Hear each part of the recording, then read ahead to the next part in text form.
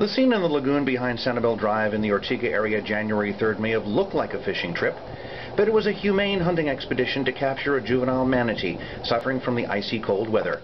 And after 3 hours, state biologists finally corralled the sick mammal. The water that he was in was pretty deep, and our net only goes down to 30 feet, but it actually can really only catch a manatee in about 20 feet of water. So getting him in the right location was difficult. Yes. Hauled aboard a Florida Fish and Wildlife Conservation Commission boat via net, Garrett throttled up and left the lagoon, headed into the Ortega River and the Wayne B. Stevens boat ramp nearby. That's where more staff and a van awaited the sick manatee.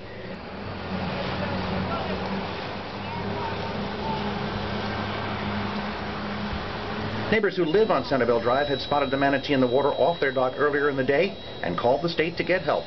You guys did a good job. It's always a little bit of luck. It's a little bit of predicting. We turned the engine off and kind of snuck into a little corner, which worked out really well for us. It was a little bit shallower over there, and he kind of stuck his nose up, and we went for it.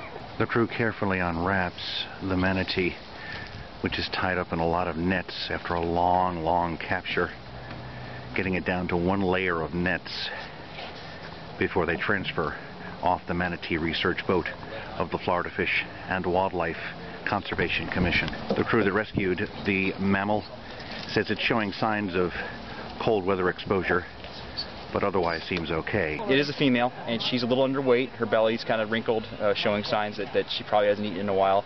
The edges of her tail are showing signs of a cold stress.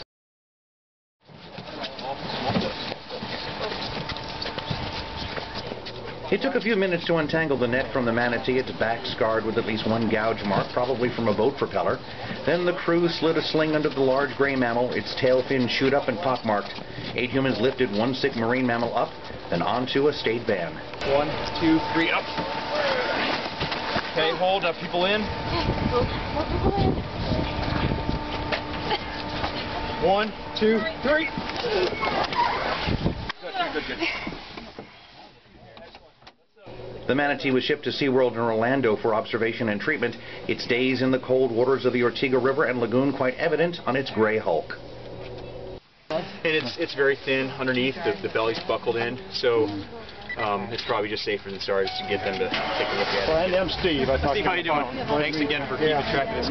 Oh, glad you got it. For My West Side Sun, I'm Dan Scanlon.